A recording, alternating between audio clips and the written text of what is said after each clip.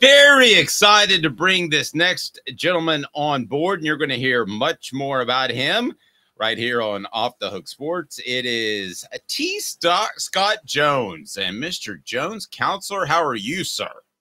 I'll tell you, man, I'm up here in the great outdoors in Illinois doing a little bit of hunting, but you know what? I'm listening to you guys and I'm learning lots of good stuff. So, it's kind of a combination of great stuff.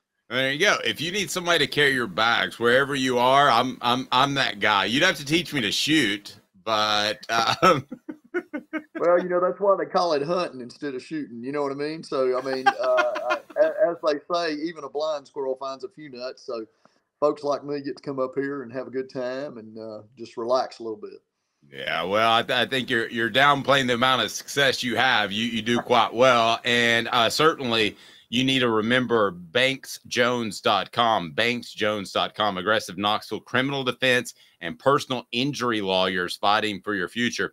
I've been very fortunate enough to learn more about T. Scott Jones, and that is how he's willing to go to trial. Most aren't, and how he will fight for you. I had a medical issue that nobody would take. I wish I would have known T. Scott Jones then, banksjones.com, because medical malpractice is one of the toughest things, and he'll go for that as well. So he is your Tennessee trial lawyer. I want to talk about this Jim Harbaugh thing if we can, counselor, and that is, I watched the press conference for that thing last night, and I'm just curious as to the laws. So if Tennessee or the SEC says Josh Heupel, for whatever reason, can't coach that weekend, what legal recourse does he have? Because that's what Jim Harbaugh is trying to do, and it's a little bit bizarre.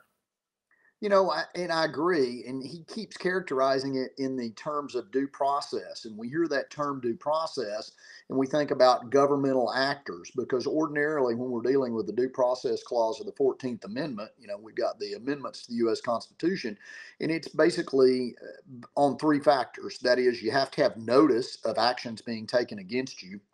Then you also have to have an opportunity to be heard.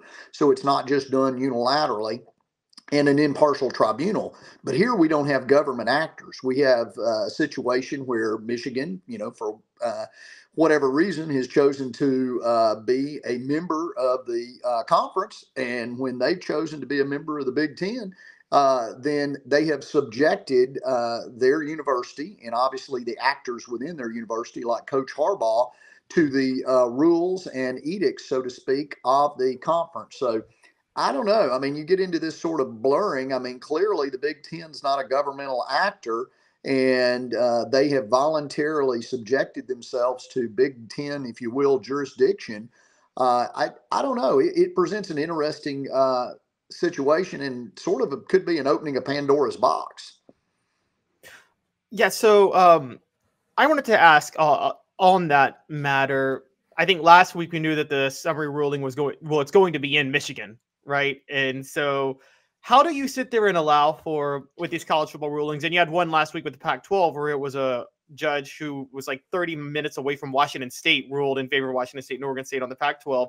Shouldn't there be some sort of recusal process for in a certain situation where judges in states representing areas that these same colleges represent ruling on these colleges, when there is still kind of a locational bias between Michigan and Ohio State or whatever you want to name it?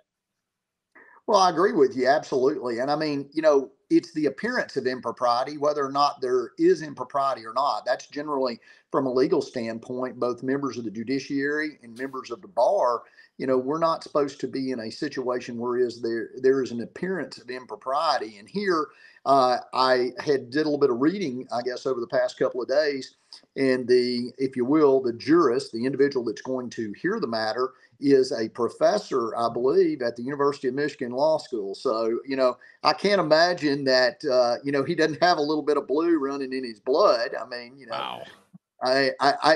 You talk about impropriety, and I mean, I'm not demeaning the man's, character, but it'd be awful hard to be on that campus working for a university system every day and then, being tasked with hearing it. I don't think that that's necessarily the best course of practice. Is it outside the realm of possibility that a player, and like Jaylen McCollough last year was suspended for a very questionable thing. I mean, a drunken idiot walked in his girlfriend's apartment, and then he walked out and punched him. And that's probably what would happen at my house, to be real honest with you. But could you foresee a point now that players have some NIL money where they say, you can't suspend me, I'm going to sue you?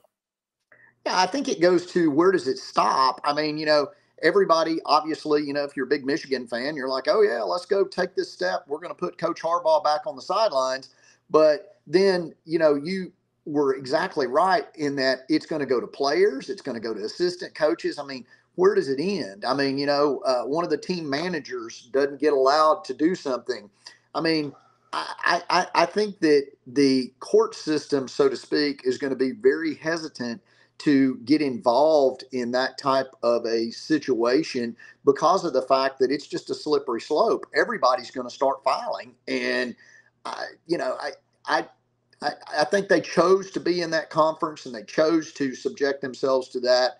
And I wouldn't at all be surprised if it was more of a sort of beat your chest type thing, saying, hey, we're going to file it, save face, so to speak, as opposed to actually expecting a successful or a substantive ruling. I think you're right. And his press conference was, Michigan's galvanized. It felt like a beating of your chest type of press conference. Again, T. Scott Jones, nice enough to join us. Go to banksjones.com, Tennessee's trial lawyer. Play to win, whether we're talking about personal injury, play to win, catastrophic injury, auto and truck crashes, criminal defense, DUI defense. You need to remember that name, T. Scott Jones at banksjones.com. And if I may ask you, Counselor, what makes you different than some of the other attorneys that are out there? And I think I know the answer. You're not afraid to go to trial.